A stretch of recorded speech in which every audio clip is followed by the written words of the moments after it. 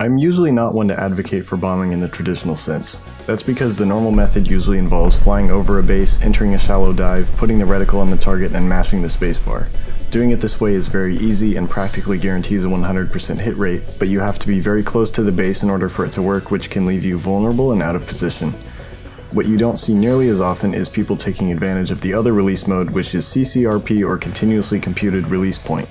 In CCRP mode, you set a point on the ground and the ballistics computer will automatically release the bombs at just the right moment. Bombing this way offers some unique advantages, but requires a few extra keybinds and an understanding of how to use it. But it's a lot more fun to do, and it's something that's available to you that you should at least be aware of. To check to see if a plane has CCRP, you can do that in the hangar using X-ray view. Alternatively, you can check this list on the wiki, linked in the description, which is usually up to date. To use CCRP, you need to designate a point on the ground as a target. There are two ways to do this. The first is by pointing your nose at the ground and using Activate Target Point. The designated point is represented by a little red box, which is called your SPI, or Sensor Point of Interest. Using Activate Target Point lets you put a point anywhere on the map, but if you're going for a base, using Switch Mission Bombing Target will snap your SPI onto a base, and continuing to press the button will cycle between available bases. With the designated point on the ground and bomb selected, you'll see the text change from CCIP to CCIP CCRP, and you'll see a vertical line running through the target. On this line is a circle and a horizontal line. Both of these adjust to stay level with your crosshair. With CCRP enabled, your release key will not drop bombs when you press it. Holding it down grants release permission, which is shown by these little lines around the circle. Bombs only release if the button is held down at the moment when the ballistics computer thinks the time is right.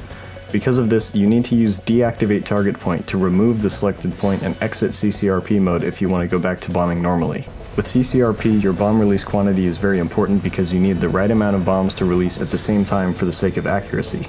If you don't select a bomb quantity, your plane will only release 1 or 2 bombs.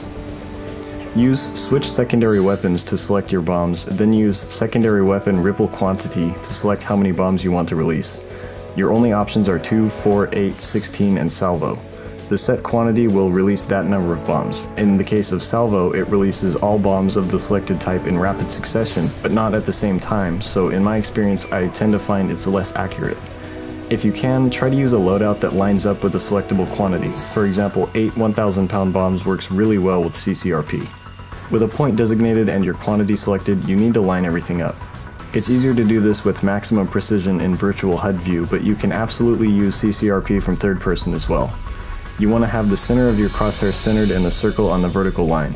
The vertical line should be running straight up and down through the target, your wings should be level, and the velocity vector should also be centered on the vertical line. If the velocity vector is to the side of the line, that means your plane is drifting, which means your bombs will drift too. As you approach the target and get closer to release, you'll see the horizontal line start moving down. Press and hold your release key, and keep it held down until all your bombs have dropped. Once you're familiar with using CCRP on level flight, you can move on to toss bombing, essentially the same thing, but you release the bombs in a climb. As you get close to the target, usually about when you're even with your own bases, gradually pitch up. Once you see the horizontal line start moving down, stop adjusting your pitch and wait for bomb release.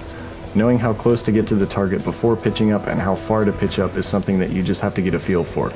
Bombing this way lets you throw your bombs at the target from much farther away, but as you can imagine, if you're not perfectly lined up, you're gonna miss the mark. However, if you do it right, the accuracy is shockingly good. I mentioned 8 1,000-pounders being good, and this is why. In this example, I release them when I'm over my own base. They fly for quite a while, but they do eventually all nail the base. Like I said, try to use a selectable quantity like 4 or 8, and avoid salvo mode if possible for best results.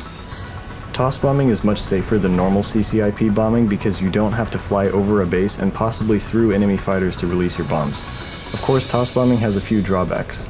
Obviously, accuracy can be a problem, but it also takes a very long time for the bombs to follow their arc to the target, nearly a minute or more, which means if you have teammates that are bombing, they will get to the base before your bombs can get there, assuming they survive. Usually teammates will go for outer bases first and often favor a left turn off the runway, so if you want to toss bomb at the start of the match, your safest bet is generally the inner base on the right side of most maps, but look around at the start of the game and see who's going where. So all things considered, I think toss bombing is an overlooked and underutilized mechanic at top tier.